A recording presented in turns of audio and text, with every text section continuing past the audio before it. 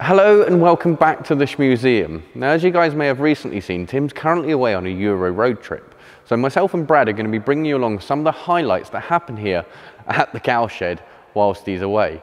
Now, to begin with, we've got a few cars missing. Firstly, the ones he's taken with him, which is the AMG GT4 Roadster, currently replaced by the Segway go-kart, and the Cayman GT4, currently replaced by the Porsche Taycan, which is not in its usual charging bay because it's fully charged. And whilst he's away, well, I'm not going near that, so that can stay exactly where it is. Now, we've got a few things coming up this week, some that we know of, and some, as always is the case, that we probably don't. But first on the agenda is taking the little GR Yaris and taking it for a running-in service. Now, that's not anything that's officially needed, but it has just gone over 1,000 miles, and just to preserve the life of the car, I think it's best that we'll get that done so we can start pushing on a little bit harder in that. Secondly, would be the other four-wheel drive manual hot hatchback, the Focus RS, which is coming up due for its third year service now, and its MOT, which is its first one. So we'll be running that over to get that sorted as well. Now, as you may have seen, we've got the little Clio here in the lineup as well, which still looks absolutely silly. Currently replacing the SLS Black Series, which is up at Cambridge Car Audio, having the work finalised on that. And obviously missing from the lineup here as well, we've got the GT Black Series currently having its respray at Chartwell. More to come on that on the Shmee150 channel very soon, I'm sure. And of course the GT500, which is still over in the USA. Now, as you guys may have seen recently, it's a bit of a struggle keeping up with the dust in here settling on the cars and just keeping them clean as we'd like, with not necessarily having the time. So we've got some guys coming around tomorrow to help us out with that and get, well, as many as they can cleaned in a day.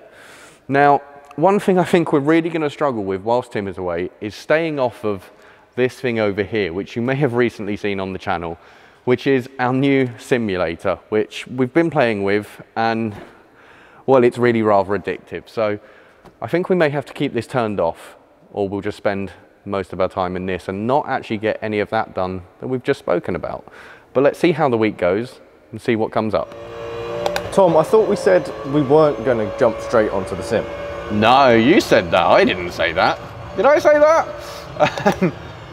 Okay, maybe. But this morning before he left, Tim left this setup in the AMG GT3 on the Nürburgring and laid down a time. So I just figured it wouldn't take me long to beat him very quickly.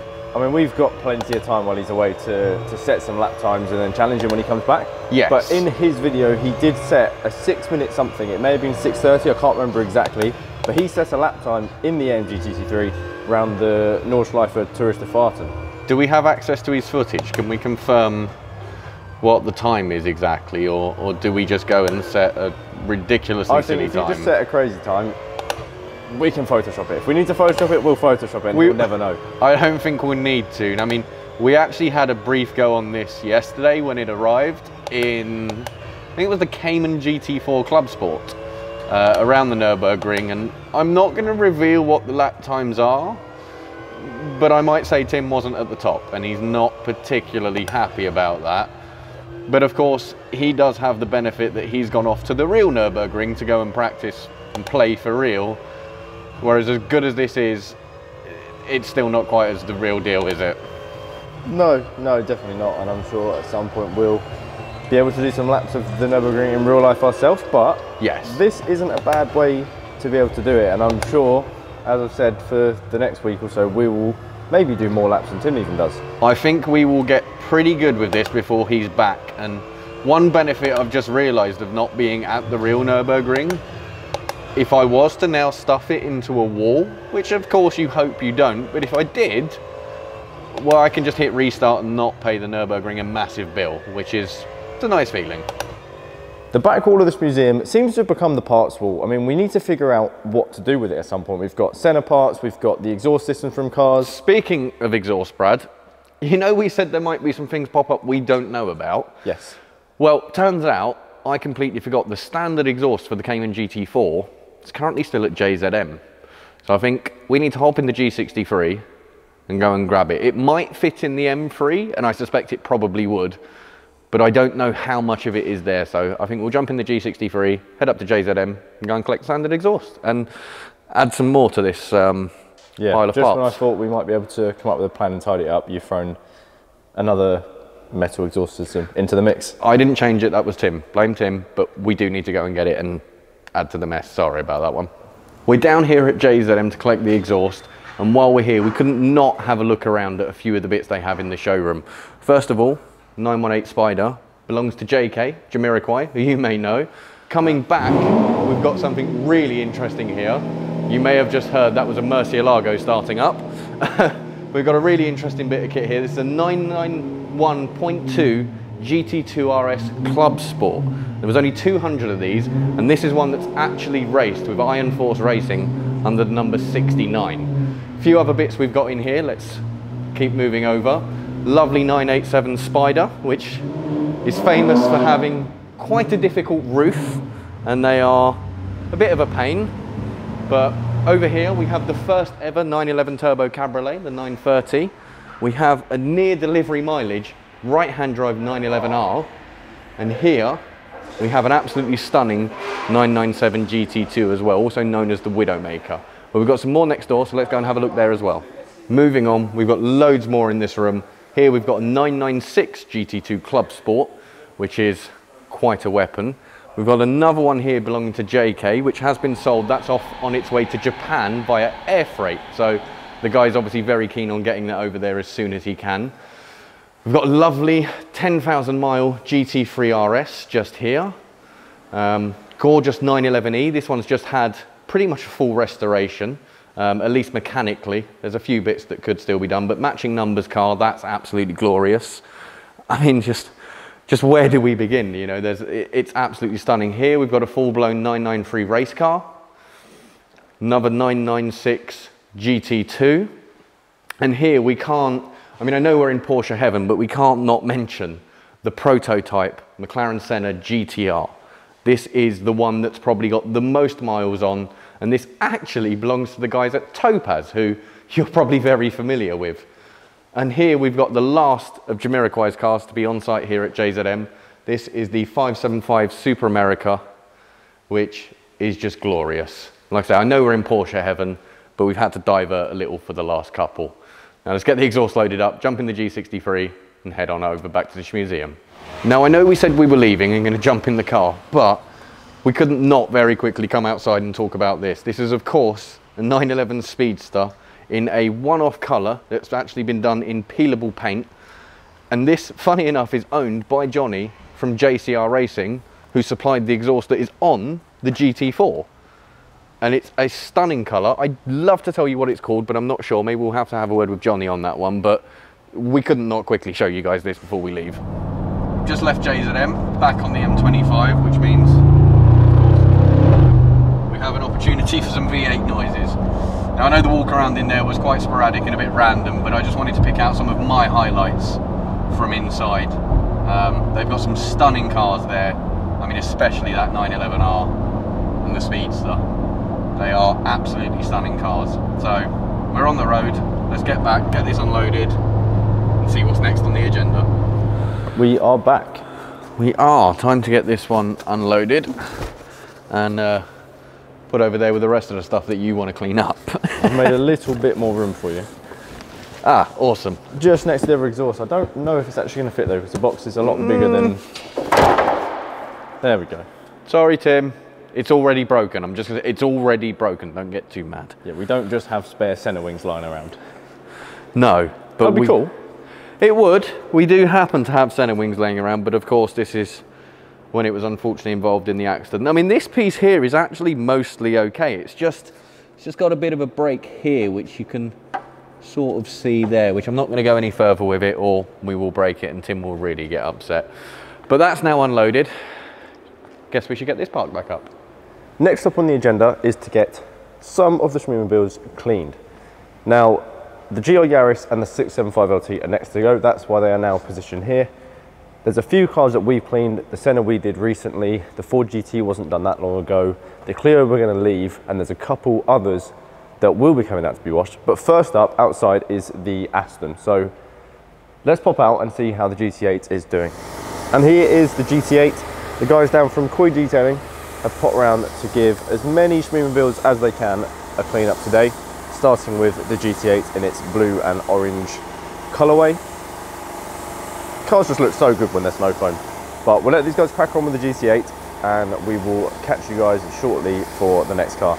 Car number 2, the little GR Yaris. And now we've hidden the livery and it's back to being a white GR Yaris with white wheels and white tyres apparently.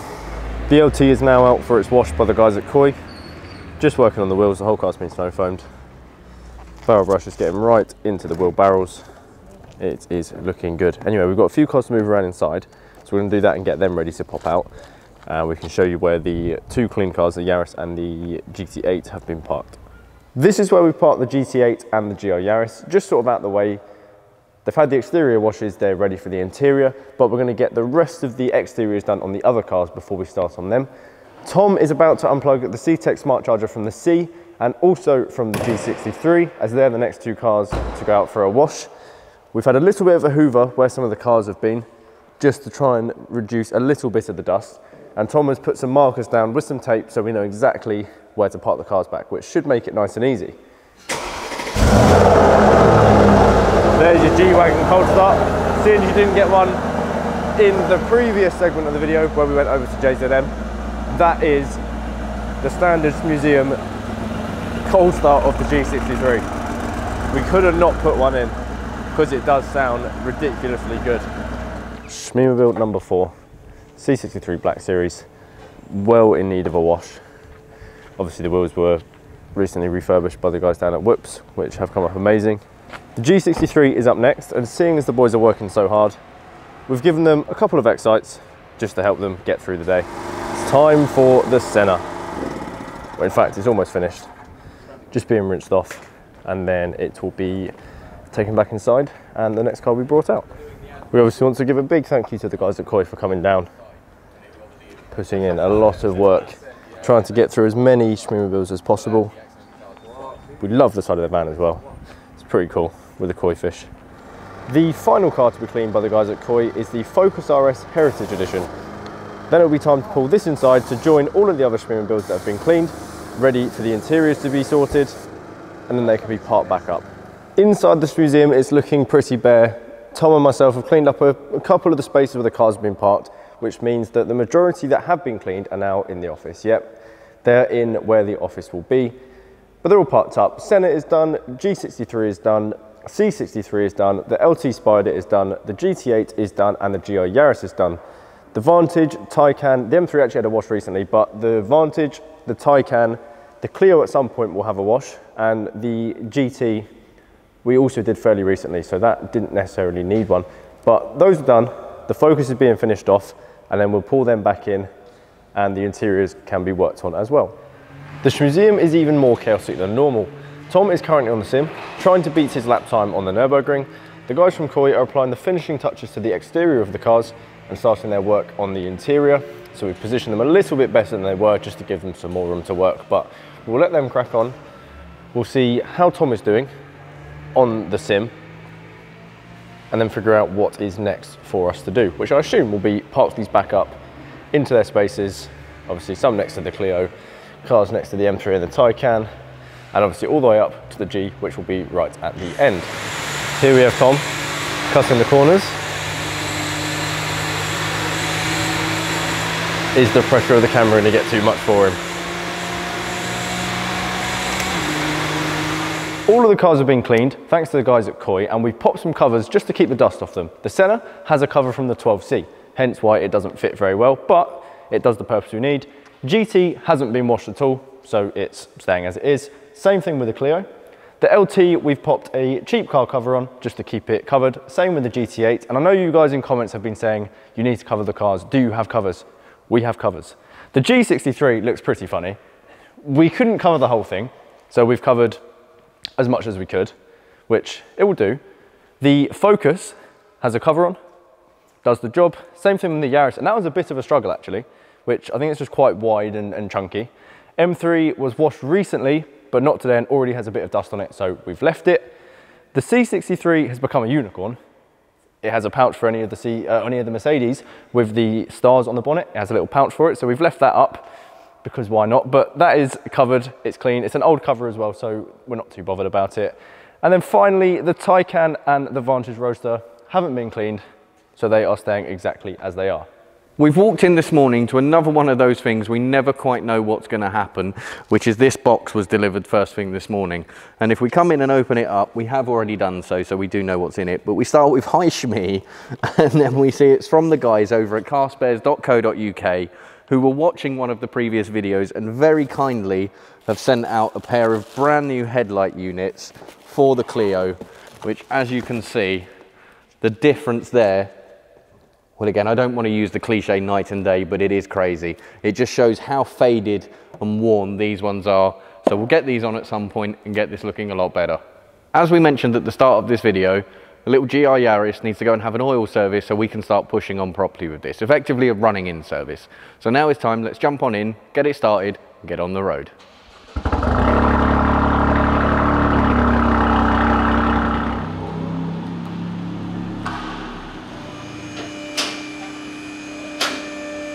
As you can see, we've made it here to the Toyota dealership. The GR Yaris is on the ramp now with the oil draining behind me. The guys are going to crack on here with this, get that and the filter changed, and then we can get back on the road to the Shmuseum. And just like that, we are now back from the service. The little GR Yaris has had an oil change, oil filter change, and is ready for some more adventures. So we'll get it parked up, possibly put the cover back on. We'll have to see if there's any dirt or dust has been accumulated while we've been out. But this is ready to be parked back up, put back onto its C-Tech Smart Charger, and we'll be ready for the next adventure. How you doing, guys? We're here for the next round of bits to be done this week. And next up is getting the Focus RS out for a service. I did just record a clip of getting it uncovered. Unfortunately, I forgot to plug the microphone in because it's a very early start this morning. But this is going to be dropped off for its third year service and MOT. I very much doubt we're going to get any footage of that whilst it's being done, because this one I'm just going to drop off and leave there, and Brad's going to meet me over at the dealership to bring me back here. So let's not mess around and let's get this one out on the road.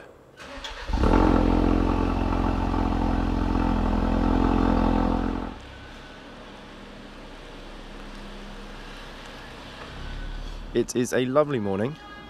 Sun is out, it's blue skies, no clouds, and we've just arrived at Ford to drop the Heritage RS off for its service. Tom is just handing the keys in now, and then we'll head back over to the Shmuseum. We're now back. The Focus has been dropped off for its service, and you may have noticed that the M3 is now under a cover as well. Tom gave this a wash last night, so we're currently hiding the front grille from you guys, which is growing on us just a little bit. Yeah, I mean, there's been a few comments recently saying we should probably park this the other way around as not to see the grills. Hopefully putting it under a cover is the next best thing. I mean, truth be told, it was the only car in this end of the lineup that didn't have a cover on it, so I wanted to get it clean so we get that covered. But I do think, as Brad said, this design is going to grow on us more and more, especially if this is the way that BMW's future design language is going to go with these big grills. I do think we'll get more use of them in the future. Anyway, it is lunchtime here at this museum, and a little bit of a throwback to what we did with the LT, but I have never been out in the Taycan. So you want me to drive that? Pretty much. I've never been in it. I've heard, well, from you, I haven't heard amazing things. I know you're not that keen on it. No, I mean, I make no secret. I'm really not an EV person. And as great as the Taycan is, it just isn't for me. I call it very much the one-trick pony thing. It does the acceleration. It does the very rapid 0 to 60 thing. But for me, it doesn't do much else. I mean, it is very comfortable. It's quite quiet.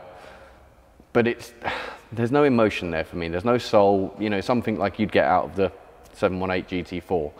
Obviously, we're not going to get a cold start on this one, so... I mean, we can try, but you might just hear a whir of some electrics doing electric things. And on that note, let's grab the keys and let's go. Here we have the Taycan, followed by a wild Brad, crouched down, lens in hand, in his natural habitat, taking photos. Now we're changing angles, trying to get the perfect photo. But in all seriousness, guys, there'll be some photos coming soon of this on the Shmeemobiles Insta page, I'm sure, and Bradley's page himself, so keep an eye out for these. And I think soon, obviously, we'll have to jump back in the car and see if we can get his reactions on his first ever ride in the Taycan. Right, we've had a break and he's come and he's opened up the boot. What's going on here, Brad? We've just run out of space on one of my cards. So new cards going in. Have we not been here about 5 minutes? We have, but I've got lots of photos backed up from our last shoot. So okay, we haven't taken that many here yet. I was going to say, I'm quite confused if you've managed to fill up a card already. No, not yet. We've only taken a few, but okay. I don't want to format the card, obviously, because then we lose everything I've taken before. Most of them are already edited, but we've now got no image on there, fresh card, completely empty, so we can carry on getting some photos. Time to get cracking, and then these guys can get some photos of the Taycan on some of the social media pages. And once again, we're here at one of our favourite country clubs. Yep. We've got a few now. We have a little list building up of our favourites, but yep, this is up there. It's nice. It is. Nice. It's a lovely place. With weather like this, I mentioned it this morning, but with weather like this, blue skies, no clouds. Well, it's funny you say that because I mentioned it just a minute ago. With weather like this, unfortunately, ladies and gentlemen, this is what we're dealing with. Shorts are out. It's got to be. You're in jeans. I am, because cold. No, I just don't want to put that image on people, unfortunately. Whereas you, yeah, shorts will do. Not so thoughtful. But anyway, let's crack on because I'm hungry and same. We need to go and do lunch. Yeah. So let's hurry up, get some photos for these guys, and I guess for Tim. Yeah. Yeah, Tim hasn't got any photos of this yet, I don't think. No. He might have a few from some of his trips in it. I think we've got a couple from when we did the drag racing from Roger Chan against the Senna. Yeah. Other than that, I don't think there is too many of this, so I'm sure he'll appreciate it. Yeah, it'll be nice. But let's hurry up. The colour's nice as well, actually, with the weather. Yes. Not to keep talking about the weather, because that's all most British people do, but... Yeah, it's me trying to hurry up so we can get some food, and you just want to talk about the weather. Typical nice. British. Guys, I'm going to cut him off. Gold. We'll see you soon. That's it, we're back. Taycan's parked back up in its space. I've had to bear through that one, but we're suitably full and managed to grab a few photos of it, as you would have seen. But I guess the main thing is, Brad, that was your first time in the Taycan. What do you think? It's a bit of a strange one. I mean, when we first went out and I experienced the acceleration, I mean, you know, I went pretty quiet. Yeah, you did. I didn't really know what to say. It's one of those things that you think when you accelerate in a car with noise, you get everything. You know when it's coming, you hear a downshift.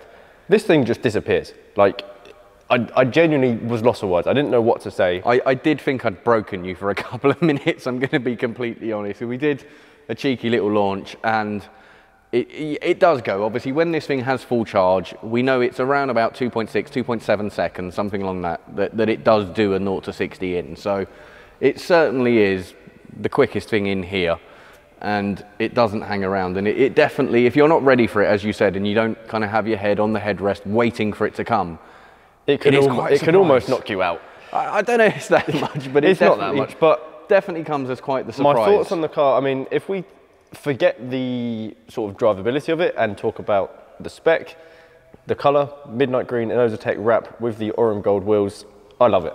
It does look, it looks very good, I'll give it that. It would just be better if it was a Panamera. Maybe a GTS, There's something Turbo about S. the colour scheme for me. I love a good green car. I'm yet to own one, and I'm sure I will one day, but I love a green car. But back to how it drives, obviously, from the passenger seat, it is ridiculously quick. I want to say in a good way, because there's not really anything like it, but as Tom mentioned, it almost is a one-trick pony. You do get a little bit bored of it by the end of the drive. You do. I mean, the one thing I will give this as a criticism, the range of ability on the adaptive dampers from their normal mode through Sport Plus is huge. You know, when you go from even comfort to Sport, it's a huge step up. But when you go to Sport Plus, it really does change things dramatically.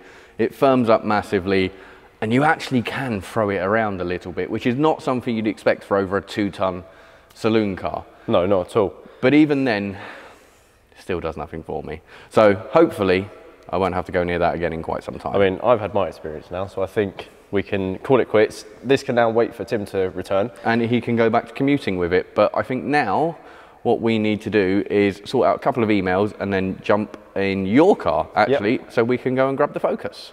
As you can see, the Focus is back behind me, all parked up on its C-Tech smart charger and, well, very nearly under its cover at least, ready for the next time that's going to go away on an adventure. Now, as we said, we took Brad's Bath 124 Spider over to the dealership to collect that, which on a day like today, when it's 31 degrees outside, it was lovely to be able to enjoy some of the sunshine with the roof down. In fact, saying that, it seems every time Tim goes away, we get really good weather here. Maybe that's something we need to keep an eye on in future. Anyway, back to the Focus. Now, as you guys know, that went away for its 3rd year annual service and for its first ever MOT, which it passed with flying colours. But we have had some comments from some of you guys just asking, what is an MOT? So for those of you outside the UK, it's basically just an annual test that a vehicle has to run through once it reaches 3 years old, just to ensure it's in roadworthy condition. Checking things like tyres, brakes, suspension, lights, even on the interior, things such as seat belts, just to make sure all is as it should be. Now, if there was any problems with any of these, the vehicle would fail, and those would need to be rectified before it would be allowed back on the road. The other alternative is you could end up with some advisories, which will just be items to keep an eye on, probably get changed at your next service or at least before your next MOT. Now, I think that pretty much wraps up everything here for the randomness this week at the Shmuseum whilst Tim is away on his current Euro tour. There's only one thing that we didn't manage to get done, which I would have liked to, which actually involved the C63 Black Series, which we have seen a bit of on the channel recently with putting the wheels back to their OEM finish. But being a used purchase and not knowing the full history, I did want to try and get it on a ramp, get it for a mechanical inspection, and maybe see if we could get it on a dyno to see if it's still making the power it should be. Unfortunately, there was a bit of a communication breakdown between the garage we were going to be doing that with, so that's been put on hold for now. But hopefully you guys have enjoyed watching some of the randomness that has gone on this week. We are so close to 100,000 subs now, so we want to say a huge thank you to each and every one of you guys who are watching, who has subscribed, and who are coming on this journey with us. Hopefully you're enjoying it as much as we are. So that's it for this installment, and until next time.